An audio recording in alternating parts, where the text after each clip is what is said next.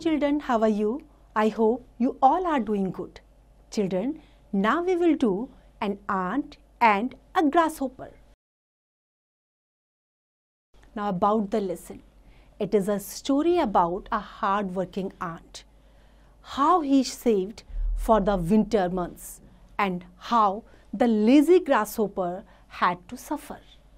Once there were two close friends, an ant and a grasshopper, in a green grassy meadow. दो close friends थे. कौन? एक ant और एक grasshopper. Throughout the day, the ant worked very hard, gathering grains of rice and wheat and stocking them with great care. Gathering, gather करना, collect करना, इकट्ठा करना. पर हार्ड वर्क से जो है वो क्या करती थी? ग्रेन को इकट्ठा करती थी और बड़े केयर के साथ उसको रख देती थी. The grasshopper used to see her working very hard and laugh. What is the requirement of working too hard? क्या requirement है? क्या ज़रूरत है हार्ड वर्क करने की? Just take rest. Listen to my songs and enjoy. These are bright and sunny days of summer. Why are you wasting these beautiful days in working hard? ये जो अच्छे दिन हैं, कठोर परिश्रम में क्यों बर्बाद कर रही हो? The ant avoided him and rushed to a field, a bit faster. The grasshopper laughed sarcastically, even louder than before.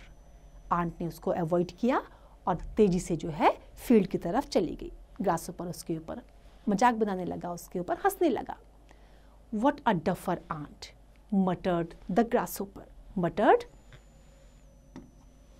बड़बड़ाना. धीमी आवाज में हम कुछ बोलते हैं ना, उसको बोलते हैं मटरिंग करना. But the ant didn't pay any attention to him. Soon the summer passed away and the days of winter approached. It became cold. The grasshopper didn't prefer singing anymore. He got hungry and started shivering. Shivering? कांपने लगा. अब क्या हुआ? Summer, जैसे summer के बाद winter आते हैं, ऐसे ही समर के बाद विंटर आए और ग्रासहोपर अब जो है उसने गाने को प्रेफरेंस नहीं दी. पहले वो इंजॉय करता था, अब उसने सिंगिंग को प्रेफरेंस नहीं दी. अब उसको भूख लगती थी, अब वो ठंड से जो है कांप रहा था. Because of cold. He had neither house to live and nor food to eat. The entire meadows were now changed into snow. Oh my God, what shall I do? अब उसको चिंता होने लगी. Where shall I go? Cried the grasshopper. Then he remembered the ant and decided to go to her. He went to the ant's house and knocked at the door. Knocked? Knocking करना, खटखटाना. Dear friend, hello. I have come to sing for you. Why don't you invite me inside and offer me food and a place beside the fire? अब उसने क्या बोला कि मैं तुम्हारे लिए कुछ गाने लेकर के आया हूँ. मैं कुछ गाना चाहता हूँ तुम्हारे लिए. तुम मुझे अंदर इनवाइट करो, खाना दो, मुझे प्लेस दो फायर के बगल में बैठने के लिए. The ant smiled and said, I worked hard all summer long, while you made fun of me and sang and danced. You should have thought of these cold winter months at that time. I have no place for you in my house and no food for you. Saying this, the ant closed the door, leaving the grasshopper outside the cold. अब aunt ने क्या कहा कि मैंने summer में क्या किया था? हार्ड वर्क किया था, जब तुम इंजॉय करते थे.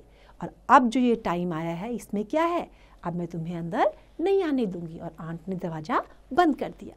The grasshopper realised his mistake but nothing could be done then, so he left crying. अब उसके पास कुछ नहीं था बजाय रोने के.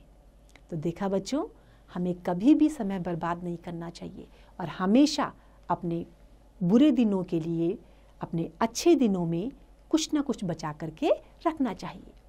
I hope you have enjoyed the story. Now it's time to revise. You can revise it.